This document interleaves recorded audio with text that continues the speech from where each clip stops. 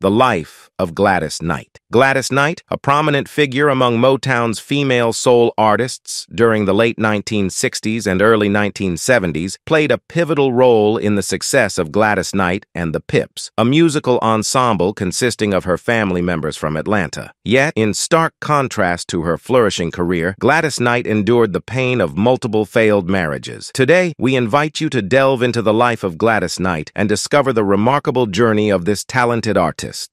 Gladys Maria Knight, often referred to as the Empress of Soul, was born on May 28, 1944. She is a renowned American singer, songwriter, actress, and businesswoman who has left an indelible mark on the world of music and entertainment. With an illustrious career spanning several decades, Gladys Knight has achieved numerous accolades and distinctions.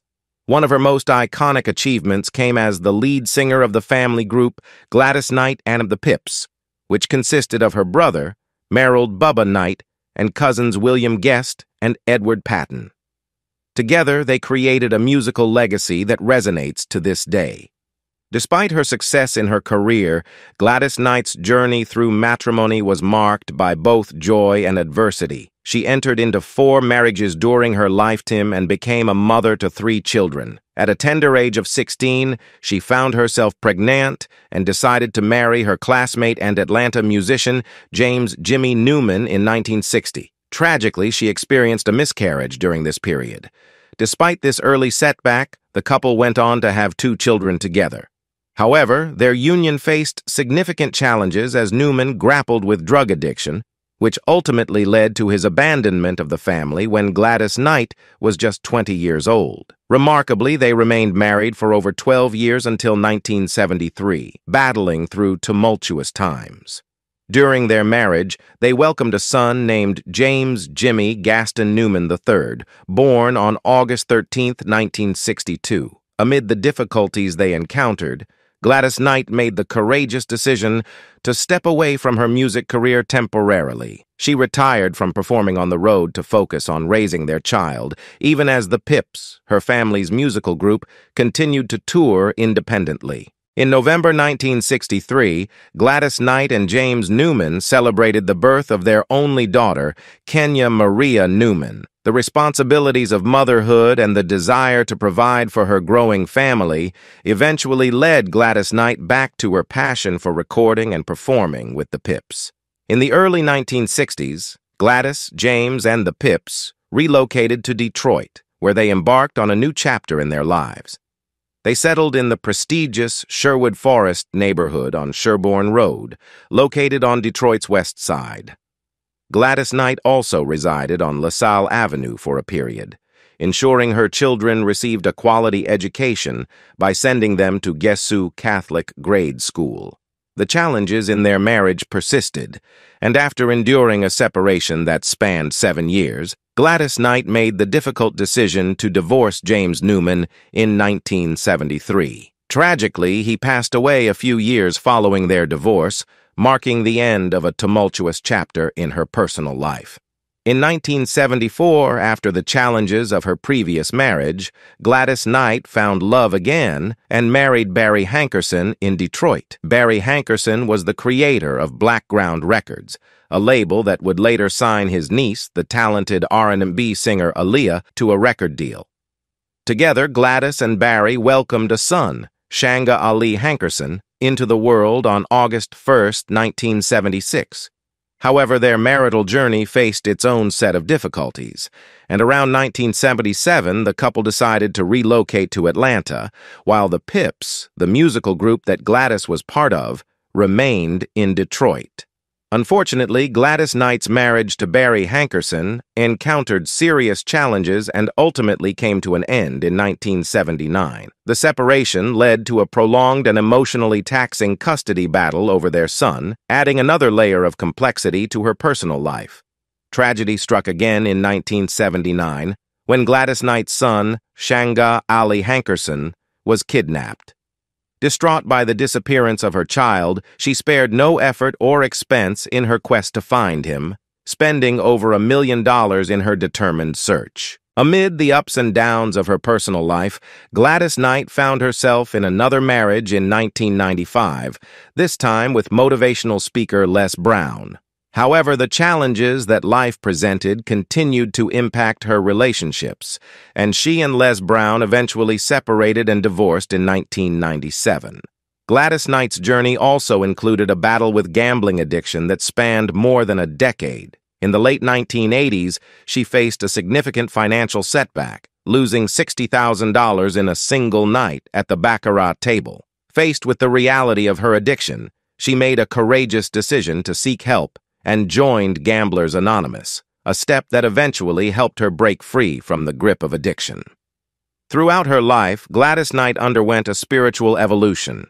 She had previously identified as a Baptist, but later converted to Catholicism. In 1997, her spiritual path took another turn as she was baptized into the Church of Jesus Christ of Latter-day Saints, LDS, commonly known as the Mormon faith. This decision followed her son and daughter's departure from Catholicism to join the LDS Church.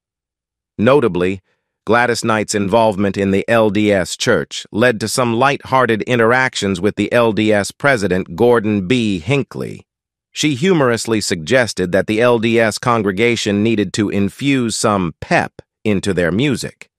To her surprise, President Hinckley agreed, leading to the formation of the Grammy Award-winning Saints Unified Voices Gospel Music Choir. Additionally, Gladys Knight took on a leadership role and led the B1 Choir at the B1 40th anniversary celebration of the Revelation on the Priesthood.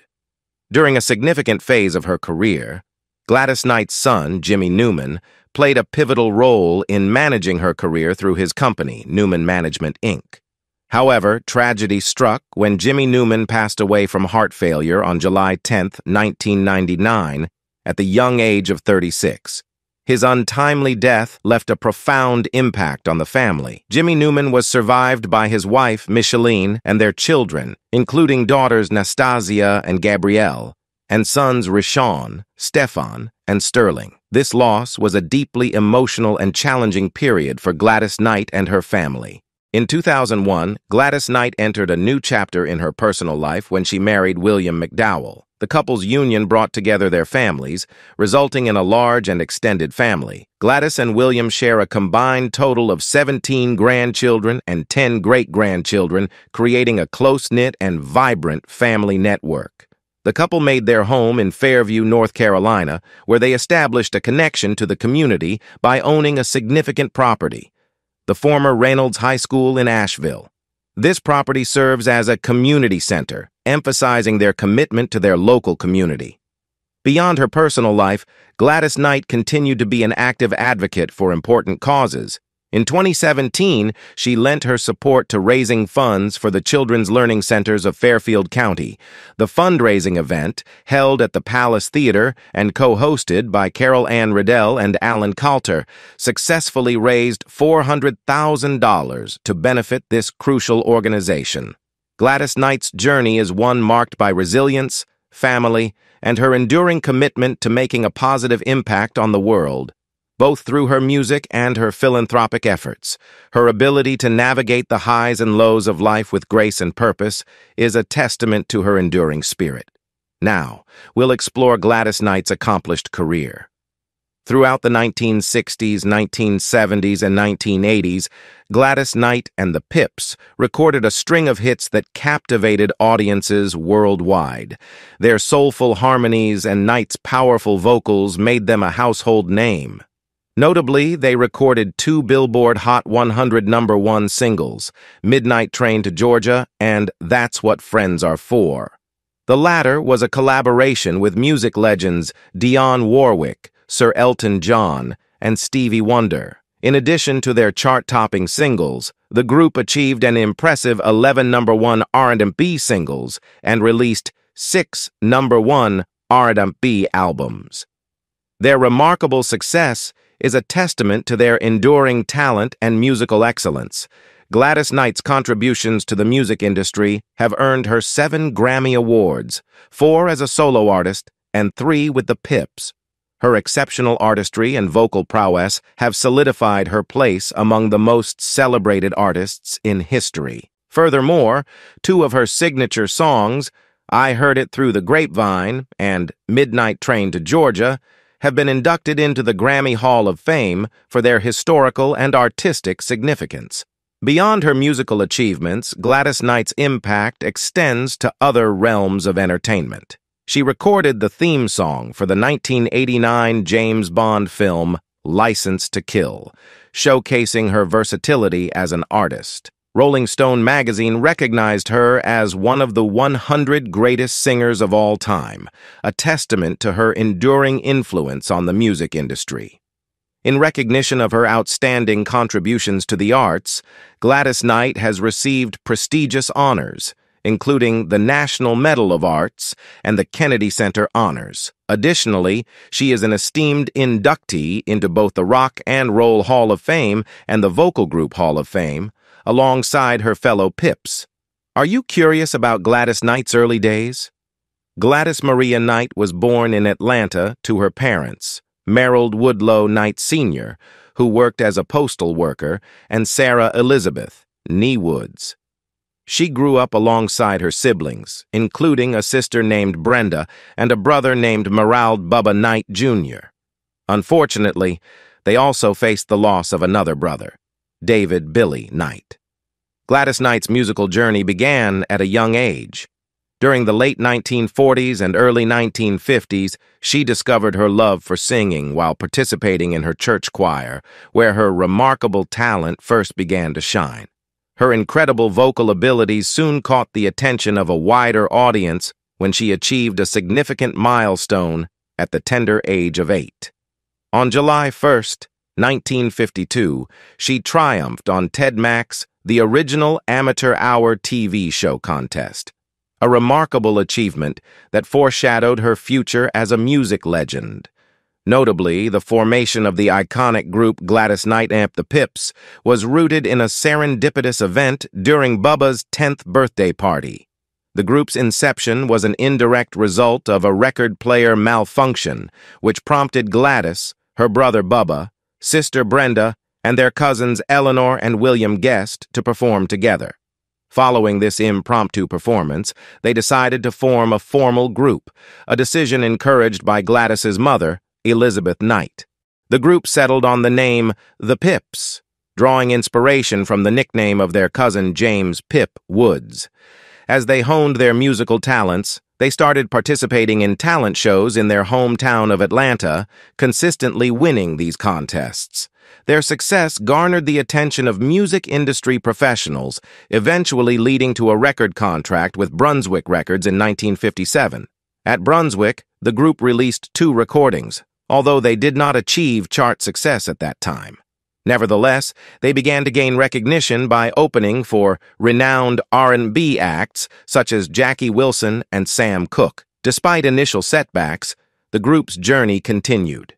In 1959, Brunswick Records ended their contract, and during this period, both Brenda Knight and Eleanor Guest decided to step away from the Pips to focus on starting families.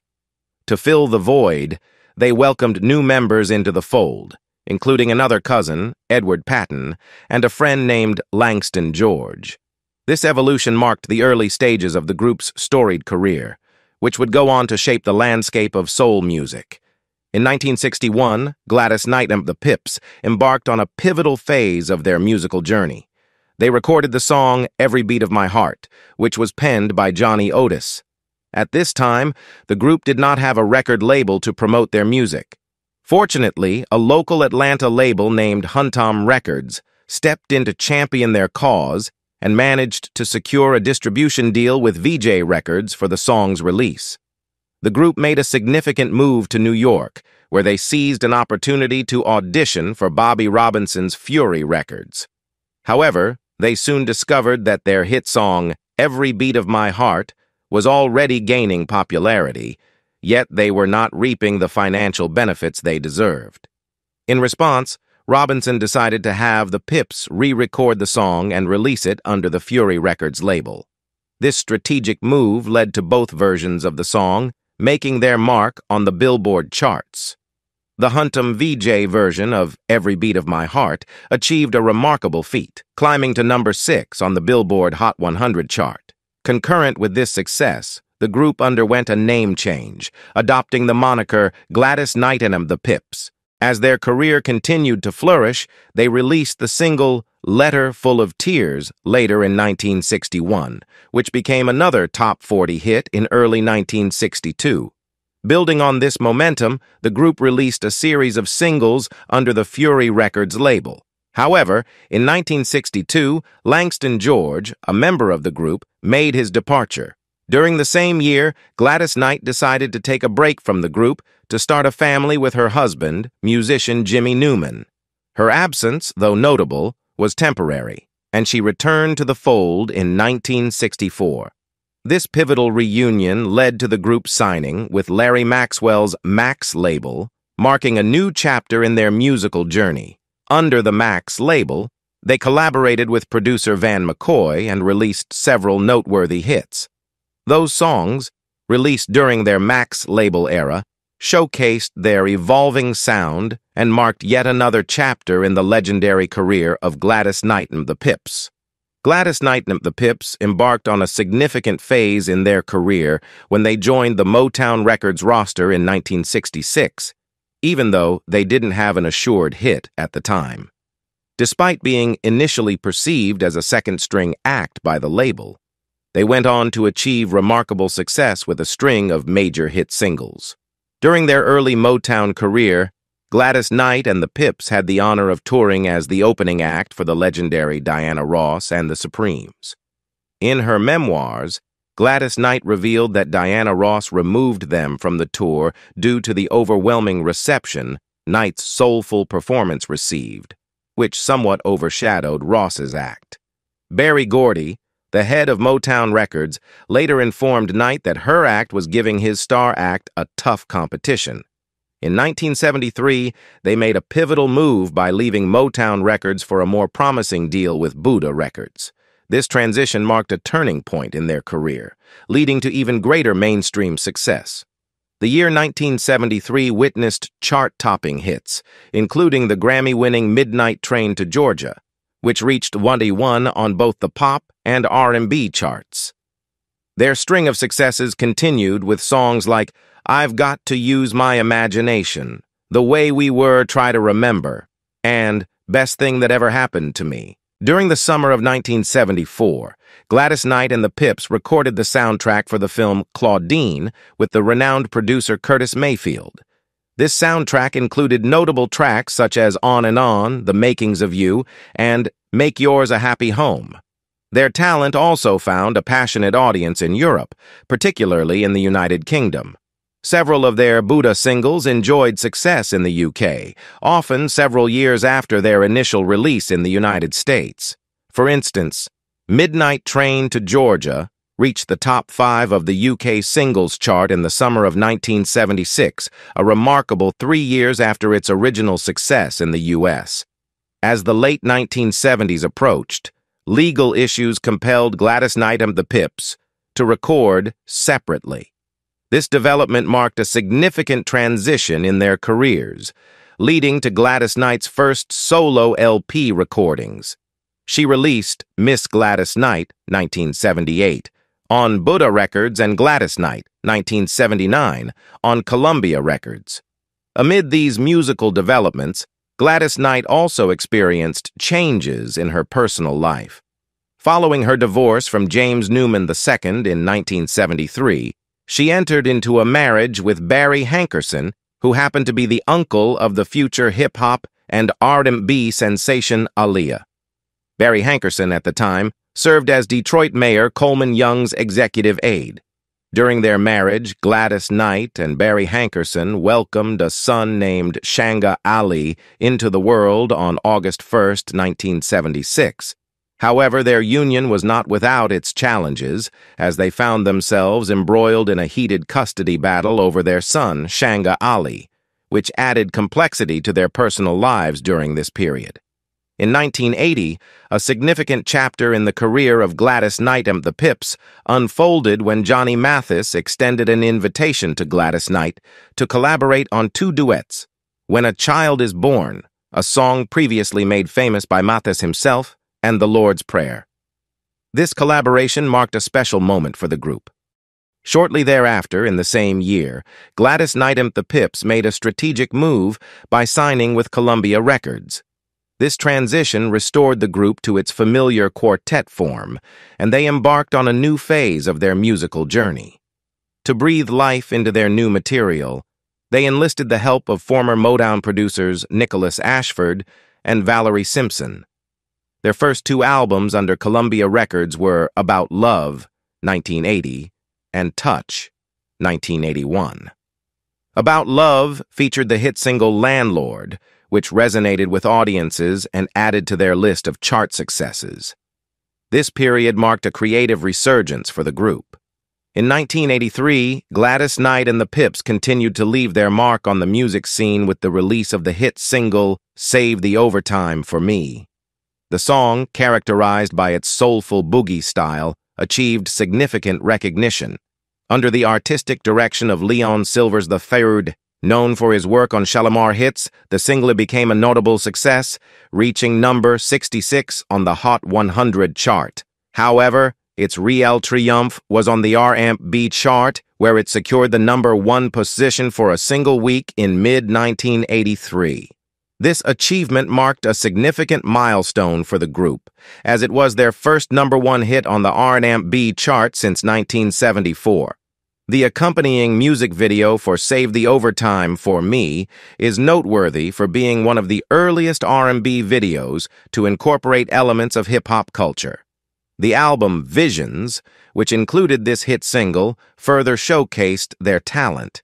Additionally, the album featured another R&B hit, You're Number One, in My Book, solidifying their continued success in the music industry. In 1987, Gladys Knight made the decision to pursue a solo career, a move that marked a transition in her storied musical journey. She and the Pips recorded their final LP together, titled All Our Love, 1987, under MCA Records. The infectious lead single from this album, Love Overboard, emerged as a number 1 R&B hit. Its success was further recognized with another Grammy Award, adding to the group's impressive list of accolades. After a triumphant 1988 tour, Gladys Knight and the Pips made the decision to retire as a group, concluding an era of incredible music and performances. Gladys Knight, having achieved immense success both as part of the group and as a solo artist, embarked on her solo career with renewed vigor and determination. The legacy of Gladys Knight and the Pips was firmly cemented in the annals of music history. Their contributions to the world of music earned them numerous accolades and honors, including induction into the Georgia Music Hall of Fame in 1989, the Rock and Roll Hall of Fame in 1996, and the Vocal Group Hall of Fame in 2001. In 1985, while still a part of the Pips, Gladys Knight made a significant contribution to the AIDS awareness movement by joining forces with Dionne Warwick, Stevie Wonder, and Elton John on the iconic AIDS benefit single, That's What Friends Are For. This triple number 1 mega hit not only raised awareness, but also won a Grammy for Best Pop Performance by a Duo or Group with Vocal. The following year, in 1986, Knight shared the stage with Dionne Warwick and Patti LaBelle for the HBO special titled Sisters in the Name of Love, showcasing the powerful voices of these 3 incredible artists. On March 27, 1988, she delivered a memorable rendition of America the Beautiful at WrestleMania 4 in Atlantic City, New Jersey, which further showcased her versatility as a performer. In 1989, Gladys Knight's musical talents transcended boundaries when she recorded License to Kill, the title track for the James Bond film of the same name. This song became a top 10 hit in the UK and Germany, solidifying her international recognition. Taking a bold step into her solo career, Knight released her 3rd solo album, Good Woman, in 1991. The album reached number 1 on the R&B album chart and featured the number 2 R&B hit Men. It also achieved a noteworthy number 45 on the main Billboard album chart, marking her highest charting solo album. Superwoman, a track from the album written by Babyface and featuring Dionne Warwick and Patti LaBelle, was nominated for a Grammy. In the same year, Knight collaborated with Patti LaBelle on I Don't Do Duets for LaBelle's album Burnin'. She also performed the national anthem at Game 1 of the World Series, showcasing her vocal prowess on a grand stage. Her fourth solo album, Just For You, achieved gold status and received a Grammy nomination for Best R&B Album in 1995, further cementing her solo career success. Knight's passion for music and her dedication to various charitable causes shone through her numerous collaborations and philanthropic endeavors. She co-headlined VH1's benefit concert Divas Live 2004 alongside several other iconic female artists in support of the Save the Music Foundation. She also recorded a duet with the legendary Ray Charles, titled You Were There, on Charles's duets album Genius and Friends in 2005. In 2008, Knight appeared at the Divas with Heart concert alongside Chaka Khan, Patti LaBelle, and Diana Ross to raise funds for cardiac research. Additionally, she performed on American Idol to raise money for charity alongside celebrities like Jack Black, Robert Downey Jr., and Ben Stiller. One of the most poignant moments in her career was in 2009, when she sang His Eye is on the Sparrow and the Lord's Prayer at the funeral service for the King of Pop, Michael Jackson. Throughout her career, Gladys Knight continued to evolve her music. In 2013, she recorded You and I Ain't Nothin' No More, a song written and produced by Lenny Kravitz, for the soundtrack of Lee Daniels' motion picture The Butler. This track was added to the movie's soundtrack of older songs with various artists and aimed for a nomination in the Best Song category at the Academy Awards. In 2014, her album Where My Heart Belongs marked her 30th Top 40 R&B album, including her work with Gladys Knight and the Pips. In an interview that year, she expressed her hope that women in the music and entertainment industry would stand up and avoid selling sex, emphasizing her commitment to dressing respectfully for her audiences. Gladys Knight's impact on the music industry was further recognized when she was ranked number 18 on VH1 Network's list of the 100 Greatest Women of Rock. In 2019, she accepted an invitation to sing the national anthem at Super Bowl Lee, a decision that garnered both support and criticism due to the ongoing controversy surrounding Colin Kaepernick's protests against police brutality during pre-game anthem ceremonies. Knight defended her choice, expressing her understanding of Kaepernick's reasons, but criticizing the method of protest. Gladys Knight's legacy continued to flourish in 2019 when she was invited to perform at the 100th anniversary of the Delaware State Fair. In 2022, her remarkable contributions to music and culture were honored as she received the prestigious Kennedy Center Honors, presented by U.S. President Joe Biden. She also headlined a U.S. Africa Leaders Summit dinner at the White House, showcasing her enduring influence on the global stage. What do you think about Gladys Knight's life and career? Leave us your comments in the section below. We hope you have found this helpful video. Don't forget to leave a like, share, and subscribe to the channel if you like it. Thank you for watching this, and see you in the next videos. Goodbye.